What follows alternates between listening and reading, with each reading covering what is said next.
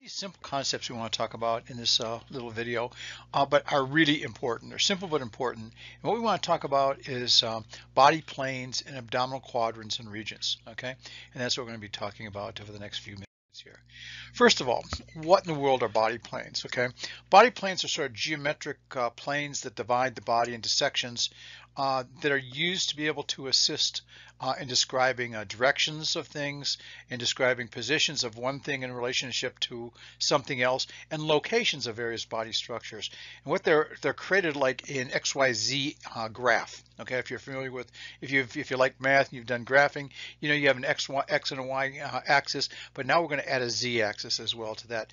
And what these planes do is they equally divide the body into a right and a left side. They divide the body into a front and a back side, and they divide the body into a top and a bottom side, and all through a center area, which is sort of like that single and center point. So basically, these anatomical body planes are there to assist in identifying the position of various things in the body. And we'll be talking about where things are and how things relate to a certain plane. It also has a significance which is even more important to that radiographically, which we'll talk about in just a few minutes. And what happens is the body has what we call three cardinal planes. And these three cardinal planes one of them is called the mid-sagittal or sagittal plane. Another one's called the frontal plane, and another one's called the transverse plane. They're all perpendicular to each other, and they'll sort of help to, again, decide or define where things are in relationship of one thing to another, or a location of a particular structure within the body. So let's talk about this a little bit more. Let's look at this. Now, this is an image of a person, okay? And what we have is divided by three major planes. These are called cardinal planes. The thing about cardinal planes is, number one, they are all perpendicular to each other. They're all perpendicular to each other. So when we look at one plane, it's perpendicular to another plane, which is perpendicular to the third plane. So we have three cardinal planes. The first cardinal plane we'll talk about is called the mid-sagittal or sagittal plane. Both words are appropriate for that. The second plane we're going to talk about is the frontal. There's another word for frontal. Sometimes you'll also see it's called the coronal plane. I'll have that a little bit. And then the third plane is called the transverse plane. And the transverse plane is also called the axial plane. There are other planes that we could have in the body. If you look at this one down here is called an oblique plane because it's not on any of those three cardinal planes. If a plane is parallel to a cardinal plane, it's called para. Okay, it's called para. So a paraplane would be like a parasagittal would be a plane that would be parallel to the sagittal plane. Why? Because what happens is if I look at the body, we could divide the body. All those three planes come together, and they come together in one central spot in the center of the body, and all these planes are perpendicular to each other. So if I'm looking at one plane, it'll be on one axis. If I look at another plane, it comes through, and they all meet at the center area right there in the middle of the body. Therefore, each of the three planes are perpendicular to each other. Each of the three planes are perpendicular to each other. And I think that's an important factor to remember. So let's look at those planes individually and try to find which each of them is. Let's first of all look at this sagittal or mid-sagittal plane, okay? And that's this plane we have right here. We can see it. It's right here. Oops, it goes through there. It comes back like that. That's that plane. Divides sort of like the body into a right and a left side. Okay, so we can see our mid-sagittal plane. This is also sometimes you'll see the word midline. Midline just refers to a line that would come down right through the middle of the body, which would divide right and left side. A lot of things to the right of the midline, to the left of the midline. That midline is that middle line goes down through the body. Okay, and again, this is called the sagittal or mid-sagittal plane. And it divides the body into roughly equal right and left halves. Okay, now obviously we're not totally symmetrical. One side might be a little bit bigger than the other side, might be a little longer, whatever the case may be. But this basically does say that, you know, it's essentially dividing the body into equal sides. And again, what happens is it all meets at that central point somewhere down in there where all those three planes come together. So all the other two planes will be perpendicular to the sagittal or mid-sagittal plane. Okay, so that's called the sagittal or mid-sagittal plane. Goes from front to back, divides the body into a right side, so it divides the body into right side and a left side, right down the middle of the body. And that middle portion of the body we call the midline. Okay, that should be easy to remember. The second plane we have is called the frontal plane. Okay, and here's the frontal plane. Now the frontal plane is going this way, this way, this way, this way, and it's dividing the body into a front, and a back. Okay, so now we have a front and the back. Okay, through this this frontal plane, okay? This frontal plane is also called the coronal plane. So if you do see the word coronal, coronal also means that frontal plane. It divides the body into a front half and a back half. Now, obviously, there's a lot that's different on the front than on the back, and the structures are a little bit different in the front than the back, you know. But on the other hand, what happens is basically it still meets at that mystical area that's right here down in the middle. That little area is called the center of gravity, or the center of mass, which is right sort of like located in the pelvis, where all these three planes come to a single point. If I was to draw an X, Y, Z graph, you know, and draw that, so I have a x-axis, a y-axis, that z-axis would be coming out like perpendicular from that, straight out from the screen, and that's where they're all perpendicular to each other as well. So all these planes are perpendicular to each other. So now we know what the sagittal plane is, divides a right and a left, and we now know what a frontal plane is, which divides the body into a front and a back. Okay, so that's the frontal plane, also called the coronal plane. So again, if you see coronal plane, it means the same as the frontal plane. The third plane we have is called the transverse plane, okay?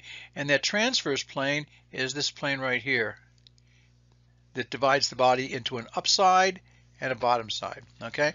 So, so an upper and a lower part of the body. Again, not totally symmetrical, because there's things different on the top as compared to things around the bottom. Also, one other thing I should mention about the transverse plane, it's also sometimes called the axial plane. So if you see axial plane or transverse plane, they both mean the same. They both mean the same, okay? So these are my three cardinal planes, and they all meet parallel to each other, or excuse me, perpendicular to each other. So my frontal plane will, or my frontal plane will divide the body into a front side and a back side. My sagittal plane divides the body into a right side and a left side, and my transverse plane divides the body into an upper half and a bottom half, okay? And those are the three cardinal planes. Like this one right here, this is obviously a cadaver head that was sectioned. What plane is this on? I'm going to let you think about this. What plane is this on? Guess. Think about it. Write about it. See if you can see. I'm cutting like this. What plane would it be? That's a hint. Oh, that's a hint. I shouldn't have given that hint. What's that plane that would be on? Actually, what you see here, this is interesting, because here's the tongue. Here's the tongue right here. This is part of the brain. This is part of the brain stem right here. Here's the vertebrae. Here's where the spinal cord is going to be coming down. This is the nasal cavity in here. Okay. This would be the skull up in here. Here's the back of the neck. Here's the jaw. You can see the teeth in there. There's the upper lip, lower lip. You know, here's the end of the nose. Here's the, you know, so here's the back of the throat right here, or the throat inside there. Here's the back of the throat right there. Trachea would be coming down this way. Okay. So what plane? Now I give you a chance to look at what plane. What plane is this? And hopefully you got this right. Obviously, it's a sagittal plane. Okay. So what about these three planes? Let's look at these. Now this is just a bigger image of the body. What plane are each of these on? Take a guess. So the last one was on a sagittal plane. What do we have here? Okay, let's take a guess. Think about it. What do you have? Write it down. Write it down. Okay, let's see if you're right. How about the one on the left? What do you think? Yell it out. Go ahead. Yell. That's that sagittal plane, because we just saw it on the last image. There's the same image. There's the head right there. There's the brain and stuff like that. So we know that's a sagittal plane. What about this one right here? What about that one? Take a guess. Obviously, that's the frontal plane. That's the frontal plane right there. Why? Cutting this way, front to back. Okay? And that's what we see. Guess what this one is? Now that should be really hard. Let's see. Sagittal, frontal, what's left? Okay? This is where they've actually taken the skull and cut it this way. What do we see here? There's an eyeball right there. There's an eyeball right there. Here's the brain, obviously, in here. Nasal cavity sitting in there. So what view? What plane is that cut on? That's obviously the axial or transverse plane. Okay. So sagittal plane. Let's get that arrow in there. Sagittal plane. Okay. Sometimes called mid-sagittal. That's fine. Frontal plane, or also called coronal plane. And axial plane, also called transverse plane. Okay.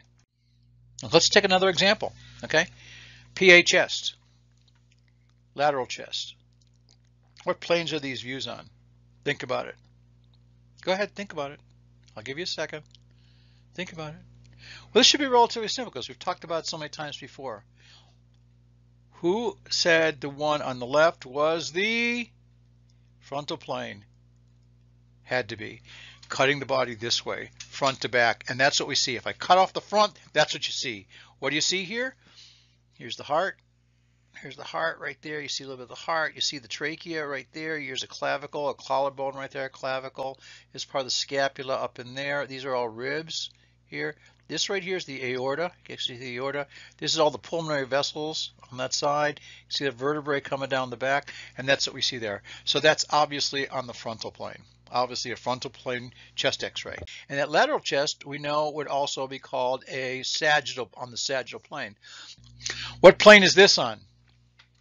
This is a CT scan of the abdomen. CT scans are radiographs as well, but they're taken in slices. There's the hint. Hint, that's anterior or ventral. Ventral is the word for in front, and posterior or dorsal. What plane is that on? Think about that. Now I know that there's anterior and posterior. So this over here would be the right side, and this would be the left, okay? Because it's looking at it from the bottom up. So what plane would that be on? I've given you a little chance to think about it. What plane would that be on? Hopefully you got this right. It's on the axial transverse plane, okay? Because it's cutting the body into a top and a bottom side, bottom section. And that's what we see with that particular plane. I hope you understand a little bit about those planes. You might have to go over it a couple times. It's really not that difficult to figure out, but it's not bad, okay? What I want to talk now about are what are called abdominal pelvic quadrants. Okay, quad means four, So what happens is sometimes, what we use planes to be able to identify locations and positions of things. We could also use and sort of like an arbitrary division of the abdomen to decide where these abdominal organs are.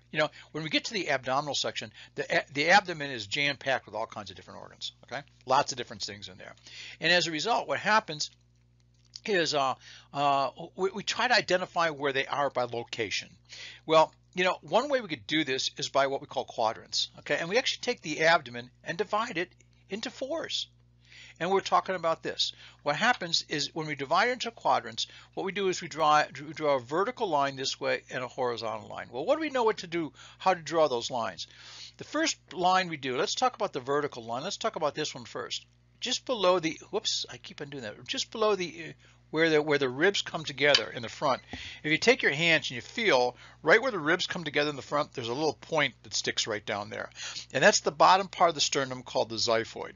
Now, if you take that tip of the xiphoid, okay, and you run an imaginary line straight down and through the navel, which is called the umbilicus or umbilicus, and pass it straight down, it comes together where the pelvis meets together right down here, which is called the pubic symphysis. So that vertical line runs from the xiphoid through the umbilicus or the belly button or the navel or whatever you want to call it, fuzzy, I don't care. It goes through that thing right there. Oh, I don't care now. I'll care later on, okay? What happens is it runs that vertical line straight down through that way. Okay, then that horizontal line is much simpler. All I do is make a perpendicular line to that vertical line right through the, whoops, fuzzy, whatever you want to call it, that umbilicus. Okay, goes right through that. So now all of a sudden I have quadrants, and this one up here is called the right upper quadrant. There's the left upper quadrant. That's bad. Left lower quadrant and right lower quadrant. Okay, so we can divide those. Now, what's the importance and what's the significance of that? Let me get rid of those words and those lines and stuff like that. What's the significance of that? Well, I know that what happens in a normally appearing abdomen, there are certain things that sit in certain quadrants. Okay, and where they should be. Let's look at a couple of these things. Let's look at the stomach. Here's the stomach right here. Here's I don't want to do that big line. Here's the stomach that sits right here. It sits right in there. Okay, let's look. Here's the liver. Sits right there. Oh, they'll do it green. There's the gallbladder sitting right down there. Here's the ascending colon, the transverse colon, the descending colon is going to be here. Oops, the appendix sits right down in here. So basically, sometimes somebody will have a complaint, and what you might see is somebody gets sent down to the radiographic department or the X-ray department, and they say the chief complaint, CC, pain, right lower quadrant. Okay, so therefore, this is the area of concern, the right lower quadrant. What's down there? A big thing? the appendix, okay, as well as a couple other structures that are down there, okay. So in other words, when you take an X-ray, you want to make sure that when that X-ray is obtained, that this area is nice and clear and you can see everything you need to see before you send it back, okay. So this is just looking at dividing the abdomen into quadrants, okay, with a vertical line from the xiphoid through the umbilicus to the area of the pubic symphysis, and a horizontal line straight through the umbilicus this way. So we have a vertical line, horizontal, so we divide 1 quadrant, 2 quadrants, 3 quadrants. We satisfy our 4 quadrants. Right upper quadrant, left upper quadrant, left lower quadrant, right lower quadrant, and anatomically things reside there. Most of my stomach is going to be in my area of my left upper quadrant. Most of my liver is going to be in my right upper quadrant. The gallbladder is going to be in the right upper quadrant. So somebody will have a complaint in the right upper quadrant, and that's where you might want to look. Okay, and that's just looking at abdominal pelvic quadrants. Okay, it's dividing the abdomen into 4 basic general regions in which things may happen. Okay, and that's an interesting thing. You know, and it's just, let's look. Oh, this is good. Okay, what we have here is we have a cadaver. Okay, so let's look at the cadaver and let's divide this cadaver into quadrants. Okay, there's my vertical line, because right here you might see the little tab of the xiphoid would be right there. Get out of there. And then down here would be the area of the pubis, and the umbilicus is going to be somewhere around in this area, right in there. Okay, so and then let's draw my horizontal line. Let's draw my horizontal. Do it. There we go. There's my horizontal line. So now I have my right upper quadrant, my right upper quadrant. I have my left upper quadrant, my left lower quadrant, and my right lower quadrant. So what do we see here? Let's look. Okay, in my right upper quadrant, guess what this thing is? That's the liver. That's the liver. Get a little tab of liver right here, but the biggest lobe of the liver, the right lobe of the liver, is this area right here. What's that? That's the stinking gallbladder. Okay, that's a big thing right there. Stomach is right here, which is mostly in my left upper quadrant. Okay, if I look down here, what's that? That's the appendix sitting right down in there. This is the rest of the intestines, and so we actually see part of this right here is called the cecum, the lower portion of the large intestine, which is coming up here. This is the transverse colon right here, and the descending colon is going to be coming down that way. So basically, these quadrants help me to identify where things are anatomically and structurally, and which is basically what our discussion was today in this particular video anyway. Okay, those are quadrants. Right upper quadrant, left upper quadrant, right lower quadrant, left lower quadrant. Piece of cake, easy. That should be easy. You know, nobody should ever forget that. Let's look at a radiograph, okay? And let's take this abdomen. This is called a flat plate of the abdomen, okay? And let's divide this. There's my vertical line from the xiphoid to the pubic symphysis. So that's my vertical line, okay, through the xiphoid umbilicus to the pubic symphysis, and there's my horizontal line. So basically, if I look at here, all these little areas like there, you know what those are? That's all gas in the intestine. Okay, that's all gas. See, the liver is going to sit right up there next to you. It's sort of like more homogeneous up there. That's going to be the liver. But I can't see anything else that's really there. Okay, so that's how they would look at an abdominal X-ray, looking at quadrants. Okay, piece of cake, easy. What happens is, you know what? I'm a Virgo, and 4 isn't enough. I need to have it a little bit more specified. I need a little bit more definition. So what happens is they could also divide the abdomen into what they call abdominal pelvic regions. Abdominal pelvic regions. And basically this is dividing the abdomen into 9s. Okay, so let's get a picture over there what we're talking about. Well, we divided the abdomen into 9 regions, sort of like a tic-tac-toe board. Okay, so I can make 2 vertical lines, a vertical line here and a vertical line here. And I can make 2 horizontal lines, horizontal line here and a horizontal line here. Well, what defines these lines? Okay, well, this line right here, my purple line, okay, is called the mid-clavicular line. Because the clavicle sits up in here, somewhere in the middle of the clavicle. Okay, in the middle of the clavicle, so that'd be the mid-clavicular line. And you draw a straight vertical line right down from the middle of the clavicle, straight on down. Okay, that'd be the mid-clavicular line. My next 2 lines are a little bit less sure, okay? This one right here, okay, this one up at the top is called the horizontal subcostal line. Sub means below, costo means rib. So where the bottom of the ribs are, if you feel the sides, you feel where the ribs are at the side. I take where the ribs, the lowest portion of the ribs on the right side and the lowest portion of the ribs on the left side, and make a line straight across there. And that's my horizontal subcostal line. Okay? This line down here is a little bit more difficult to figure out, okay? And this down here is called the transtubercular line, okay? Trans means across. Tubercle means a bump on a bone, and that's going to be coming up pretty soon, okay? Now, tonight, in the privacy of your own home, okay, don't do this on the street or in front of your neighbors or friends, but if you feel your pelvis, the front of the pelvis, on the front, okay, right in here, oh, that looks bad. Okay. Anyway, right in here, you'll feel a little bump coming out of the front of the pelvis. Okay. And that's called the anterior, let me write this down, anterior superior iliac spine, or it's usually called the ASIS. Okay. Anterior superior iliac spine. What you do is you draw a line going from one anterior superior iliac spine over to the other one. And what that does, it creates, it's like a tic-tac-toe board. You know, you could actually sit here and, you know, with your friends, okay, and you could, you know, do whatever you want and, you know, and make your tic-tac-toe. But let's look at this. Now we have these lines, okay, these number of lines that are there. Let's look at what we have to do with that, okay, and how they've divided the abdomen. Let me get rid of all this garbage here, okay. What divides is it divides the abdomen into 9 regions, okay. What happens is, let's look and let's name these.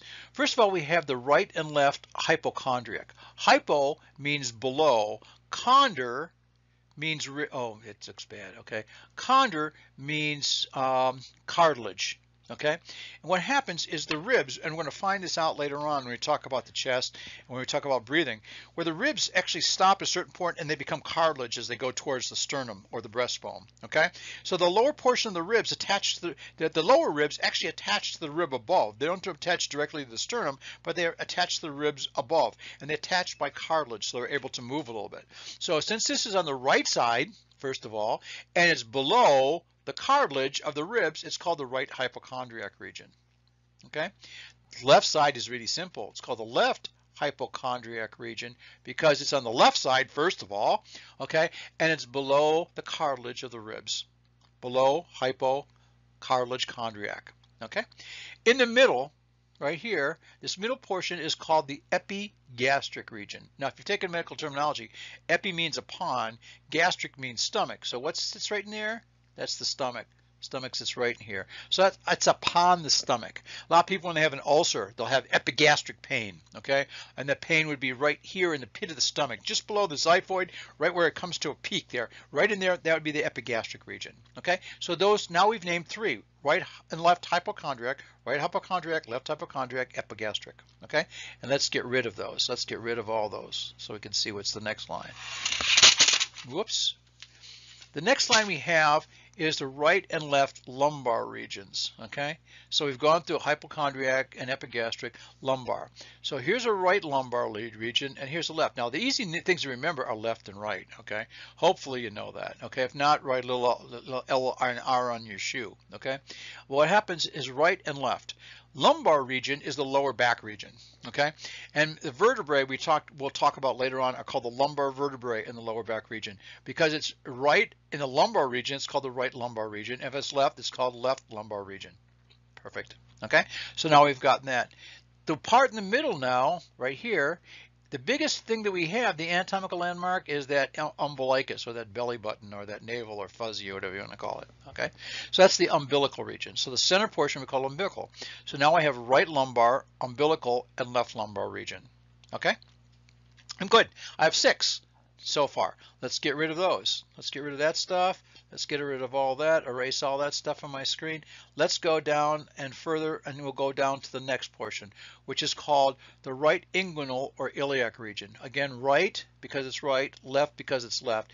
Inguinal or iliac, inguinal or iliac. This portion of the pelvis right here is called the ilium. This wing, this large wing that you could feel, that big crest on both sides of the hip, is called the iliac iliac crest. So this area of the pelvis is called the ilium. So this is called the iliac region, left iliac region, right iliac region. It's also called the inguinal region. It's called the inguinal region. And the reason why it's called the inguinal region is because in the lower portion of the abdomen, right down in, let me just draw it with a different color. Let me draw it with a blue. Right down in here, okay, and right down in here, there's a canal in the lower abdominal wall of males, okay? Not females, in males. And it's called the inguinal canal, the inguinal canal. And it comes on both sides. When guys, you've known if they've checked you for a hernia, what they do is they take their finger, put it up by the scrotum, and stick it up along your anterior abdominal wall and say cough, sneeze, strain, push down, whatever the case may be. And they're feeling for a bulge. Because what happens is there's actually a hole, there's really a tunnel that goes from superficial here to deep here inside, and goes inside the abdominal wall. Okay, what happens is in males, the testes start out inside the abdominal cavity, just like the ovaries in females. And with time, during gestation, which is the time that the kid is confined in the uterus, what happens is that testicles, the testes, will work their way down through that inguinal canal, and they finally end up down in that scrotum or that skin sac that's between the legs. Okay, and that's called the inguinal canal. So this region right here, anatomically, is also called the inguinal region or the inguinal triangle. Okay, so therefore, when I look at that area, it's called the right inguinal or right iliac region, and the left inguinal or left iliac region, which only leaves me one more, and that's the one here in the middle. That one here in the middle is called the hypogastric. Hypo means less than or lower. Well, if this is the gastric region, this is a lot lower than the gastric region, so they call it the hypogastric region, or the pubic region, because this is again the area where the pelvic bones comes together. And you can actually see it here. I'll draw it here in a smaller. If you see right here, here's the pelvis right here. It comes this way, it comes this way, and it comes down this way. This is called the ischium down in here. This is the pubis right here, and it comes this way, down this way. Whoop, get out of there. Okay, and across there, and then right down there, and it's open right there. It's open right there, and right in the center, right here, is that chunk of cartilage, which is called the pubic symphysis. So this is where the pubic bone comes together, where one side of the pelvis comes and meets the other, and that's the pubic bone that comes together. So therefore, it's also called the hypogastric or pubic region. Hypogastric or pubic region. Why do we have these regions? Exactly the same reason why we had the quadrants, but much more precise. In other words, instead of having a large area, it limits that area a little bit more. It makes the grid smaller. Okay, so we can be a little bit more precise. So again, my right hypochondriac region, my left hypochondriac region. Up here, you're going to see the liver and stuff like that. My epigastric, you're going to see the epigastric region going to be in here. Stomach and liver right in here. Umbilical region, sort of like the center. Here's the transverse colon and things like that. A lot of small intestine. My left lumbar region might be something in the back. Might also be descending colon here, ascending colon over here. My right inguinal or iliac region. Again, here's the appendix sitting right there. Ooh, it sits right there. Let me get rid of that so you can see it. And we don't want you to miss the appendix. See that little wormy thing right there? That's the appendix, right at the, almost like at the junction. Hypogastric. A bladder. The bladder actually sits down in here. So if we think of what's down in this hypogastric area, the bladder actually sits right here, right behind the pubis as well. And when it's full, it actually gets higher and higher and higher and higher and higher. And the uterus in females will also sit. Uterus also sits in females in this area right in here. Here's my left inguinal or iliac region. This is where the descending colon comes down to the bottom. So basically, we'll be talking more about what's in each of these regions, but these regions are important simply because what happens is they do help to define what structures are in the abdomen to help me, you know, again, everything we've talked about today had to do something with location, okay? And basically that's what these, both the quadrants, less precise, regions, more precise are.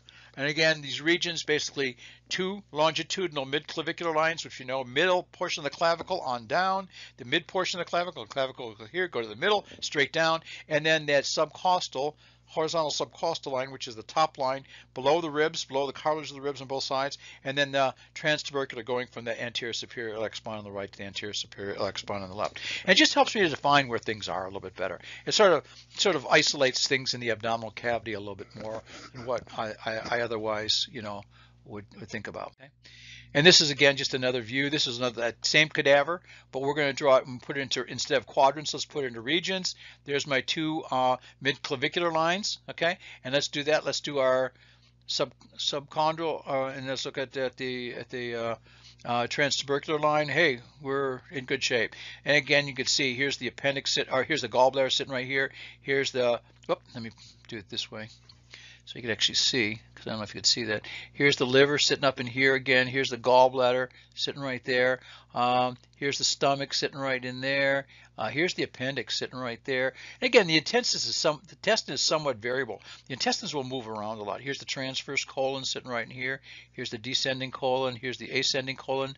This whole area is the ascending colon. So you can see where it gives us a little bit better idea where things are. Okay. A lot of times when people are in the emergency room and they need to get a really quick x-ray because somebody had a gunshot wound or a stab wound, they'll say a gunshot wound to the let's see, the umbilical region or the right hypochondriac region or whatever the case may be. So it'll say where the particular point of interest would be in the abdomen. This is just looking at a radiograph the same way, and let's go ahead and do those lines.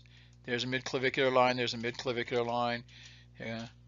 Subchondral, there you go. There we go, from transtubercular. This is the area right here, by the way. This is the area right here. There's a little bump that sits right there, a little right bump right there, which is basically the anterior superior iliac spine. Okay? And ASIS, like I talked about before. So hopefully that makes sense to you.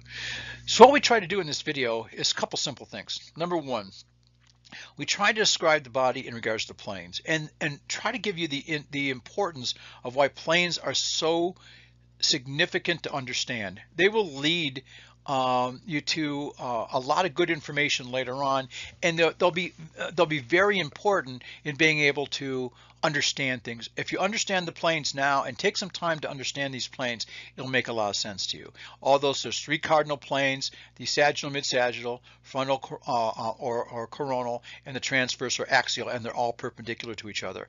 X-rays are frequently taken on these cardinal planes, okay? On these cardinal planes. Sometimes if it's not, it's called an oblique plane, or something that's it's not on one of those planes. It's rotated around a little bit, okay? And that would be called an oblique plane. But I would go back and look at the x-rays just to make sure you understand how those x-rays relate to particular planes and how I'm imaging that, okay?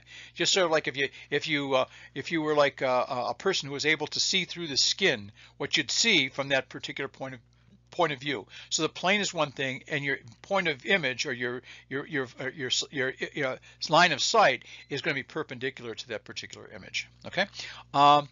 We also talked about the abdomen, dividing it up into planes, into quadrants as well as regions. And that just sort of helps to identify where certain things are inside the abdominal cavity. And hopefully this will be helpful for you and be a sort of like a foundation that's going to really help you to understand a lot of things we're going to be talking about as the semester goes on. If you don't understand these things, it's going to be difficult to understand a lot of things that are going to be falling down the pike. So hopefully this makes a little sense to you. If not, I'm always going to be available, so you can actually get a hold of me and email me, and we could talk about what you don't understand. Plus we'll be talking about these during our class sessions as well. Okay?